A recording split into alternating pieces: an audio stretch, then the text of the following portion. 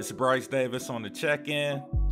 We got Rick Ross as he pops bottles of champagne out in Paris, France, as he celebrates being a first-time grandfather.